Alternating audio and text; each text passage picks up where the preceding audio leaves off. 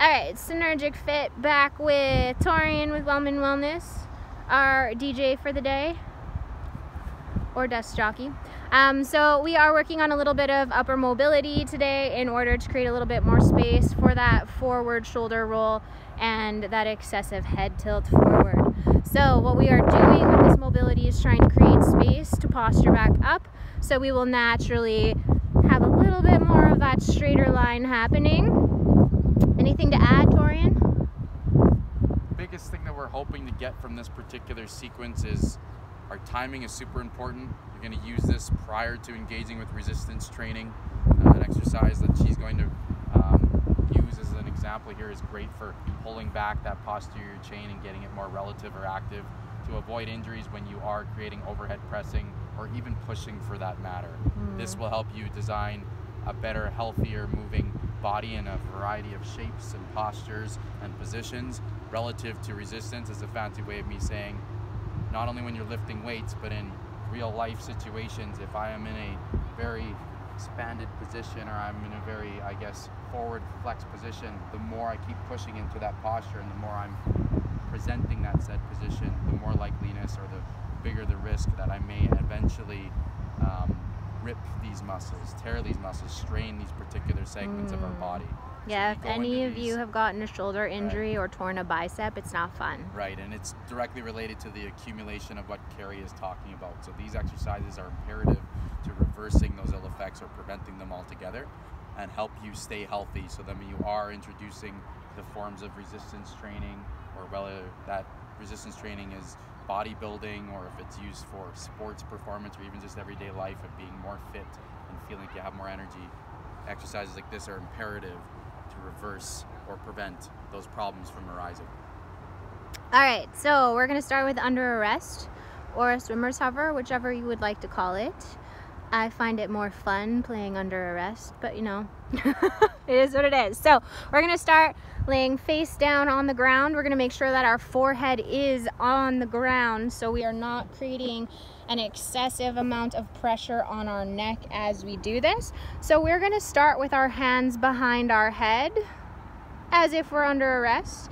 And what's going to happen as we keep our forehead on the ground, we are going to pinch our shoulder blades back in together, which will naturally create a lift in the elbows. From there, you are going to come out into a Y position, so think capital Y. And then you are slowly going to start by bringing the palms back. And as you're rotating, the palms are eventually going to flip up towards the sky. So we're creating some rotation in the shoulder.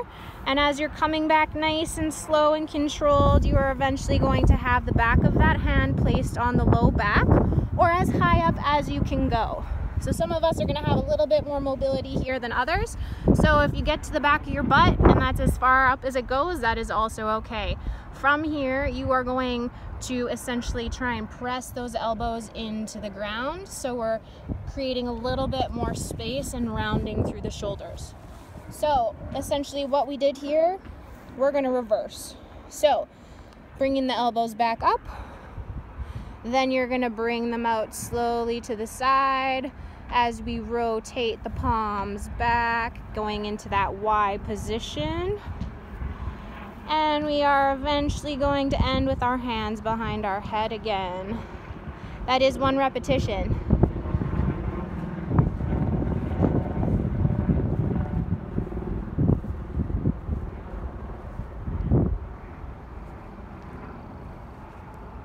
So with this, as you can see, Torian's going through this. You can see a little bit of shudders and shakes. How you feeling? You feeling tension there? Very much so. This is a great exercise for someone like myself who's had countless shoulder injuries, shoulder problems directly related to what we were discussing.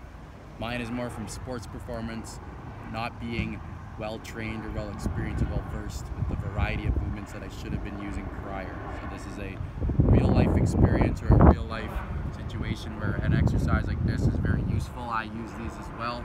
So again, you don't want to end up like us, okay? You want to end up with some injuries where you have to battle back. We share these videos in hopes that you'll understand the importance of when to use these. You don't want to wait until it's too late and you have problems. If you're using these videos or using these exercises accordingly now, you can prevent some pretty substantial stuff. I've separated both shoulders and had a lot of issues directly related to the shoulder girdle or the back of my shoulders, my neck, the front of my shoulders, and even my chest. I've injured those positions before, and it's directly related to these particular, I guess, limitations. So imperative we're using these. Hopefully you can tune into some of these exercises today. We're going to keep sharing more for these particular problems and a variety of other issues that can arise from the body, typically related to or happening because of our lifestyles. So stay tuned for those. Hope you enjoyed the video today.